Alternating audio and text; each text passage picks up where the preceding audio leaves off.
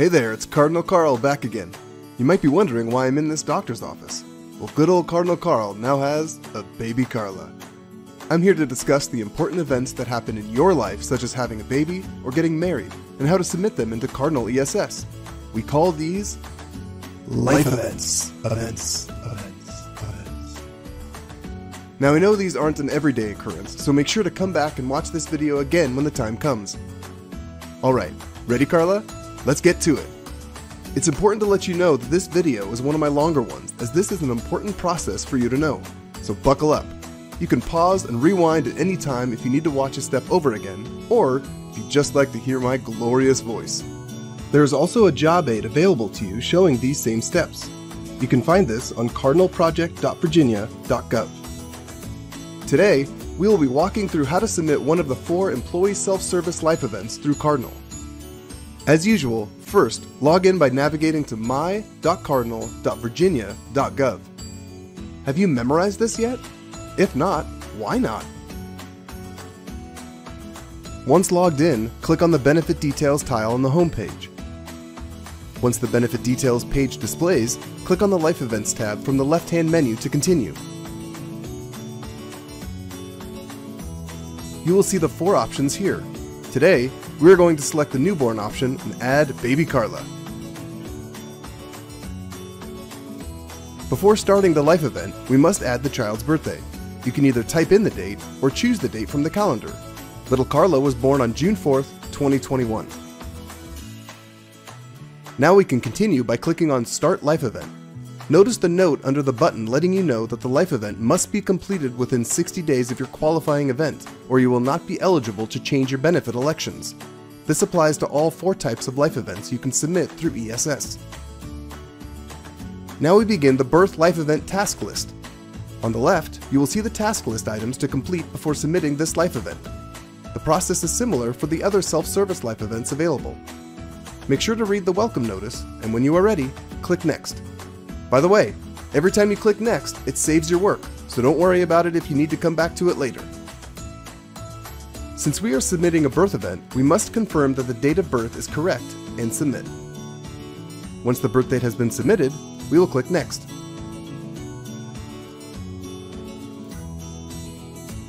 Each life event will have its own version of the health plan acknowledgement section. Read through it, and when you are ready, click on the box to agree and save before continuing. Clicking Save timestamps your acknowledgement agreement. Now, let's click Next to move on to the Benefit Summary section. In the Benefit Summary section, you can review your current benefit enrollments and any additional coverage plan details. If you want to view additional details about a specific plan, click on it.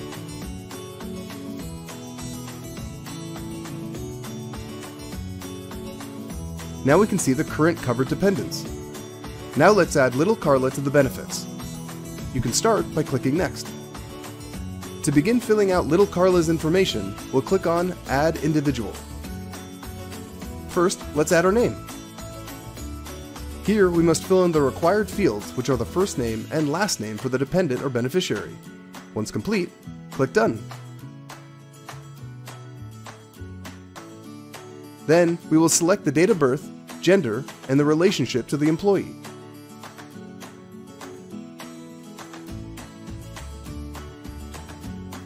Now we use the National ID section to input the Social Security number. Don't worry if your baby doesn't have one yet. You can come back later and add it when you do. Start by selecting the country and you will see the ID field is changed to Social Security number. Complete and then save.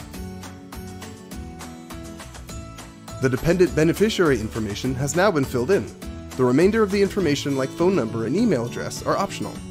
Let's save and continue. You will see the beneficiary listed. Click Next. To add little Carla to the benefits, click on Start My Enrollment.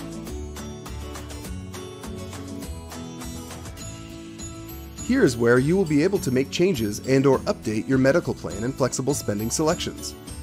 For this example, we are only going to update the medical benefit plan selection. Click on the Medical tile.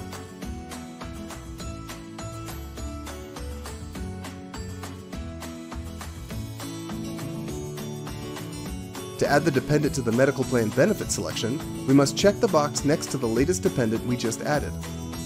Once the dependent is selected, the medical plan options automatically update. When we are done selecting our benefit plan, we will click Done. It automatically leaves your selection as your previous selection. Once finished updating the benefit plan options, click Submit Enrollment. After submitting your benefit enrollments, you will receive a benefits alert pop-up. To continue and finalize your enrollment, click Done. You'll see the status of the enrollment changed from pending review to submitted. Click Next to continue. On the summary page, we can see the status of each step associated with this life event. If at any point you skipped over or missed any required information, this summary page will allow you to return to any specific step in the process. To finalize the life event, click Complete. You should be all set. A notification will be sent to your agency benefits administrator with the information relating to the life event you have created. When adding a newborn, a photocopy of the birth certificate must be provided to your agency benefits administrator.